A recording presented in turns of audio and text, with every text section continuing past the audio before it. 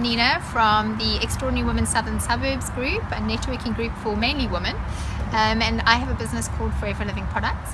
I'm here today with Leán Hickey Coetzer from the art of presenting, and today she spoke to us about unlocking the power of your voice. Hi Leán, thank you for a great speech today.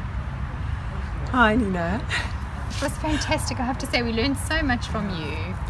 I really wanted everybody to go away with tools that they can use to unlock the power of their voices. I gave 3 specific things that people can do to change the way they communicate.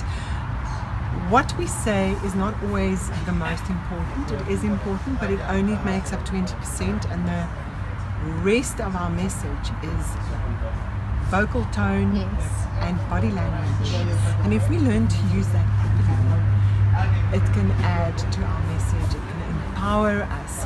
And I was talking about the power of the voice and becoming aware of the tone of the voice and all the subconscious messages that we are getting through the voice. The 3 tools that I gave today was to breathe properly. We all know we should breathe properly, but we forget to do it. Yes.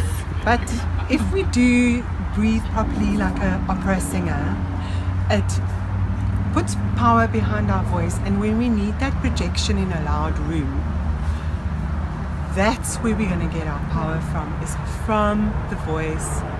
Simple to feel it and simple to remember it.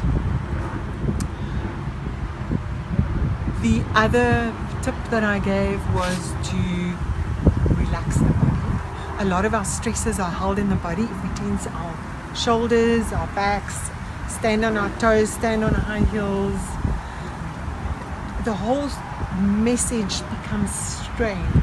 Whereas if we ground ourselves, relax our body, everything comes out softer and easier, and everything flows more naturally.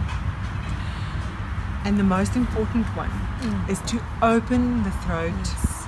I say the powerful voice is the free voice. Yes. And we tend to, when we get excited, we tighten our throats and we squeeze our voices together, our throats together.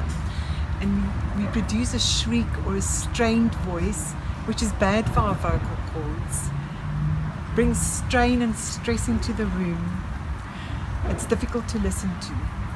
But when we breathe properly, when we open our throats, soften our throats, soften the body, it's as though we free the voice to come out and blossom into its full potential. The funny thing is, the power of the voice lies in the relaxing. Absolutely. Absolutely, that's fantastic. Thank you so much for sharing that. I think the ladies and the few gentlemen in the room got a lot from today. And it wasn't, for me, it wasn't just about presenting, as in for somebody that presents or talks to a room, but anybody can use this, whether you're having a conversation with your partner or your children, or if you have a situation at work where maybe you need to have a challenging conversation. These are all tips that can really help you. So Leán, thank you so much. We really appreciate your time this morning, and we're looking forward to seeing everybody next month. 14th of March is our next meeting. Do come and join us, and we'll see you then. Thanks. Bye.